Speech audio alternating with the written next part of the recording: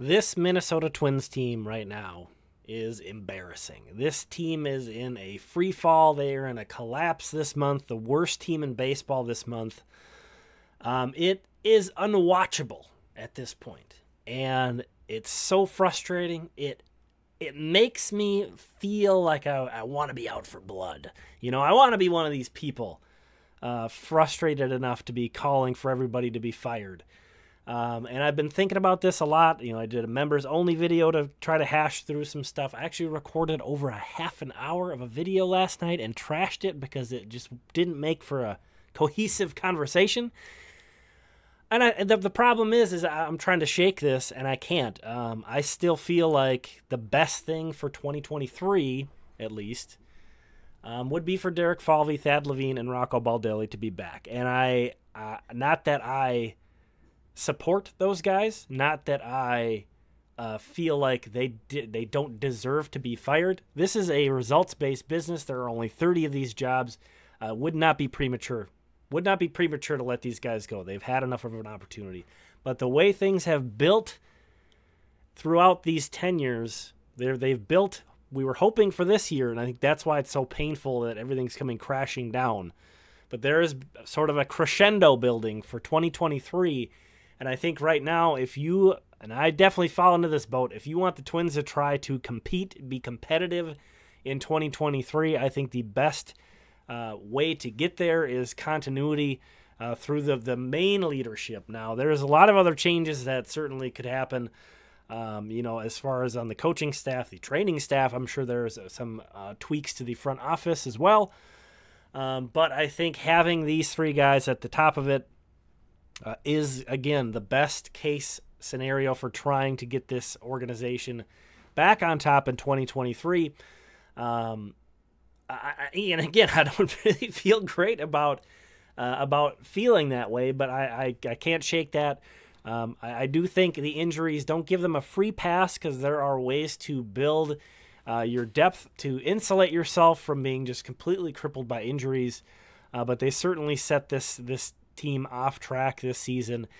And the thing that gives me hope and that encouraged me most about this front office in particular is they were very aggressive, and they were trying to build a winning team this year. Now, that doesn't mean that there weren't problems. We all looked at this pitching staff entering the year and could easily say that's not enough. That ain't gonna work. The over/under coming into the year was 81.5 games. I said if I had to put my house on it, I would pick the under. And that's not to give them a free pass for falling apart. That's to say that I didn't think the team build was all that great. Now, they did do some big things in terms of trading their most recent first-round pick to try to improve the pitching staff, in terms of signing a guy who was the number one free agent to a contract that paid him, I believe, in the top 5 of salaries this season. They went for it at the trade deadline more than we've ever seen this version of the Twins front office do, and maybe ever, really. So, I'm encouraged by that. They need to keep that focus going forward and heading into next year. I do think this is a make-or-break year next year for the front office. I'm going to disagree with how these polls turned out that I ran. And I am going to say I want these guys back next year. But I can't really say you're wrong if you don't want. If you're in the majority of people, it was fairly split, but the majority did say we do not want Derek Falvey, Thad Levine, Rocco Baldelli back next year. Again, I'm going to disagree, but I don't have enough conviction in that to say you're wrong. So, and I think, as Twins fans, we're all frustrated. We're all not where we want to be with this team. We all see the things that are going on right now in September, and it is pathetic. It is. It's horrible. They're playing horribly this month. So, keep that in mind, too, when you're interacting with fellow Twins fans in particular. We're all in the same boat. We're all frustrated. This sucks, the way things have turned out this year. But I am willing to give one more shot. I wouldn't say I'm necessarily confident that they're going to deliver on that, but I do feel like the way things have been pushed in, there's so many guys who are in contract years next year, or there's been so many assets in terms of especially trading away a lot of prospects for guys who are only going to be around for next year. That there's enough there to kind of make this make or break year on that level as well. I don't think it would make a lot of sense to bring in a new regime right now. But 2024 right now looks like a pretty good clean slate opportunity if things don't go well. So this isn't a these guys have done a great job, give them a lifetime contract discussion. I'm not going to be out anywhere defending these guys. So just put it that way.